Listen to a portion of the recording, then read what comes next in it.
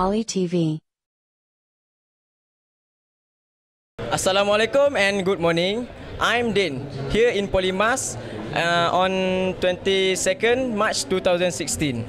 This event is ICOMPEX'16, and as you can see, there is a large crowd gathering for this exhibition. Here with me is event manager Puan Azimah binti Ismail. Hello Puan.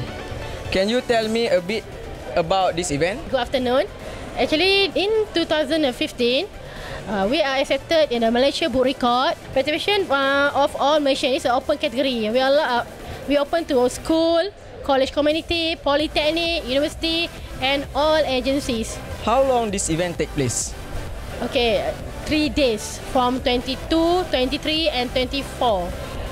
Other than innovation competition, what is other event be held at here?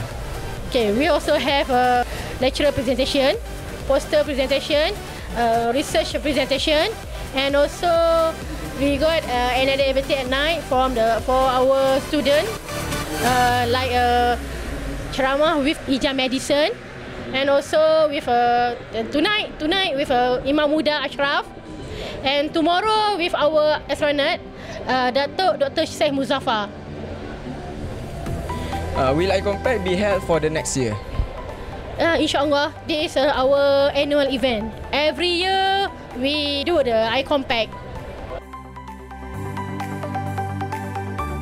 Now with me is one of the visitors for this event. What your opinion about this event? Do you enjoy with it? Well, personally, I think this event is really good for everyone because it gives everybody a chance, including students, to at least gain some ideas for their final project and maybe what's more, witness and appreciate the inventions of the other students. Of course, I enjoyed it too.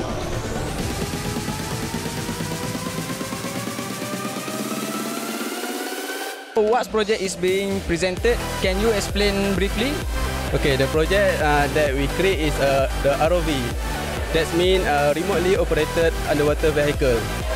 We create it because there is many advantage more than driving. How about the project cost?